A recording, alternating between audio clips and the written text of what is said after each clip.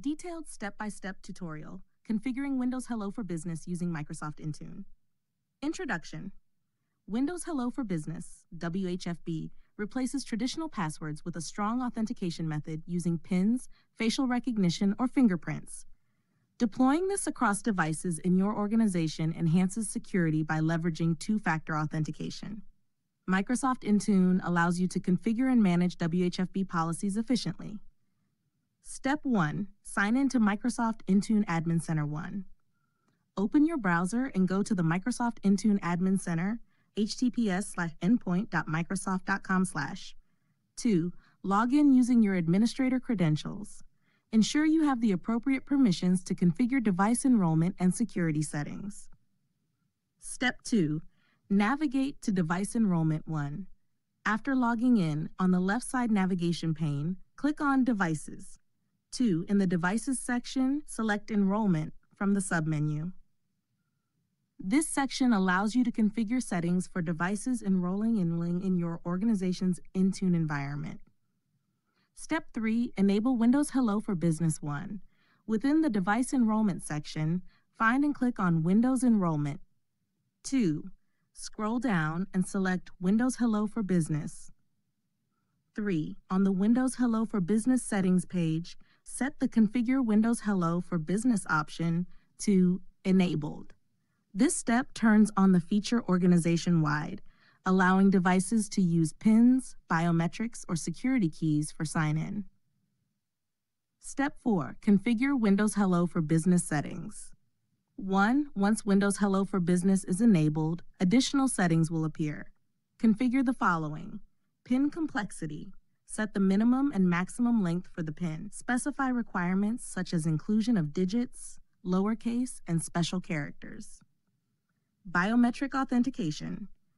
Enable or disable facial recognition and fingerprint options for authentication. Security keys. Configure whether users can authenticate using physical security keys, e.g. FIDO2. PIN recovery. Specify whether users can recover their PIN if forgotten. PIN expiration and history. Configure how often the PIN needs to be changed and whether old PINs can be reused. 2. Once you've configured the desired settings, click Save to apply these configurations. Step 5. Create an endpoint security policy for Windows Hello for Business. 1.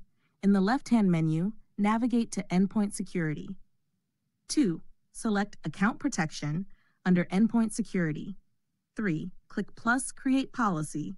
Select Windows 10 and later as the platform and choose Account Protection for the profile type.